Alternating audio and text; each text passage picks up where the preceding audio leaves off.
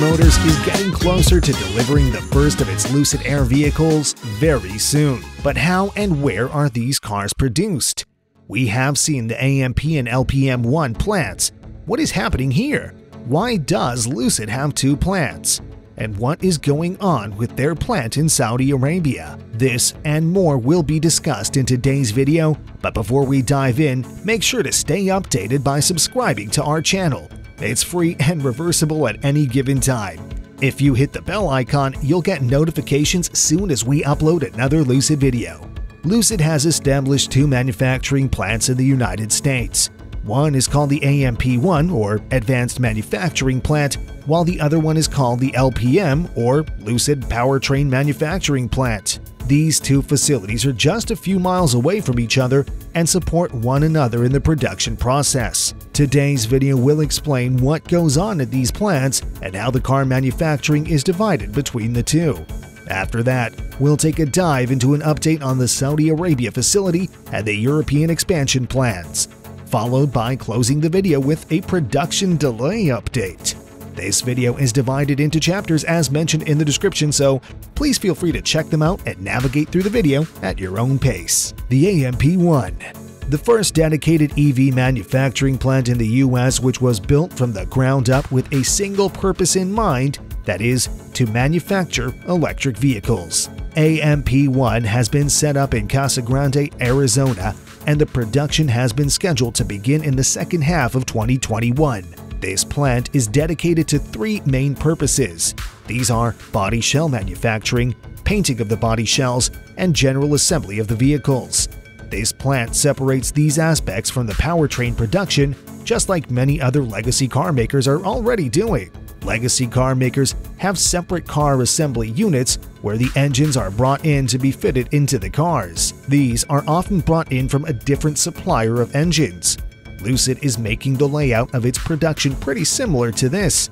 Lucid has made good use of the strong incentives package provided to it and has also gotten excellent support from the government team as well. The EV maker plans to achieve greater capital efficiencies at AMP-1, along with greater operational efficiencies and consistent product quality as well. Lucid manufactures the body of the Air completely in-house. The body sides are attached to the rear underbody with the help of automated robots. There is no traditional fixturing station involved. All the work is done by robots at the facility for the fixturing process. Robots attach the sides of the body and make the monocoque complete. The whole process was shown in a video posted by Lucid on their official YouTube channel as well. It showed the next level technology that was involved in the factory. Next up is the painting process. Firstly, the body gets pre-treated and then it is given an e-coat. The pre-treating process involves removing all the oil that is present on the body of the vehicle. Once the oil has been taken off, the body is then put into the dip tanks. The first dip tanks contains zirconium in which the body is submerged. Up next comes the sealing process. It includes the closing of any holes in the vehicle. The process holes are plugged up so that the pre-treat can be done to the car. After this, the car is moved into an oven so that the seals can be cured completely. This is done so that none of the sealer particles are lost into the paint booth when the car gets the paint job done. The paint job is done in three phases. First off, the primer is applied to the car. Next up, the base coat is applied. It gives the car its designated color. Lastly, the clear coat is applied, and its job is to secure the paint job from the harsh environment. Everything is kept perfectly in the paint application process. It includes the airflow, humidity, and temperature. All this results in a very perfectly done paint job. Once the body is painted, the work goes on to the general assembly. It is all a game of putting together different parts to make the car a whole finished product. First off is the marriage station. The battery pack from LPM-1 is brought in and put together with the subframe into the main body shell. It is all done on a flexible AGV station that is movable. The next step is the fixing of the doors onto the main body of the car. After this, the car is sent to the tram station. It gives the finishing touches to the car. Air conditioning and wire harnesses are added to the car now. At this time, the interior of the car begins to achieve its final form. The LPM-1. This plant will be responsible for manufacturing and delivering the battery packs, integrated drive units, and the Wonderbox chargers to the AMP-1 as fast as possible. This will be possible as the two facilities are just a few miles away from each other. Having a separate facility in the form of LPM-1 will allow Lucid to expand it as an independent plant. The company will not have to depend on growth of LPM-1 and on AMP-1 to scale them both. Powertrain technology is one of the biggest differentiators for Lucid, hence the EV maker has decided to do it in-house. All of it except the battery cell manufacturing for now. Manufacturing of the battery packs will also include the integrated battery monitoring system and the battery modules that go along with it. The manufacturing of the integrated drive units will include electric motors, power inverters, transmissions, and differentials. Facility site. Lucid carefully chose the Arizona site for several reasons. The site gave it very good proximity to the Lucid headquarters and the existing automotive supply base. All the necessary utilities that were required for a better functioning facility were already in place. These include power, water, rail, and road infrastructure. The zone was very much suitable for the attainment of the air quality regulations. The geographic location of the site makes it very well positioned between Phoenix and Tucson.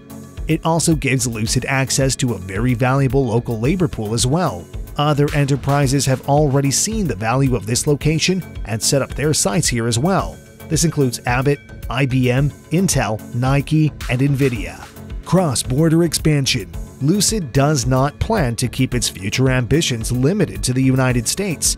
The EV maker has registered its European and Dutch branch. Both of these have been registered in the Netherlands. The reservation of the Lucid Air EV has already been going on in some of the European countries, including the Netherlands.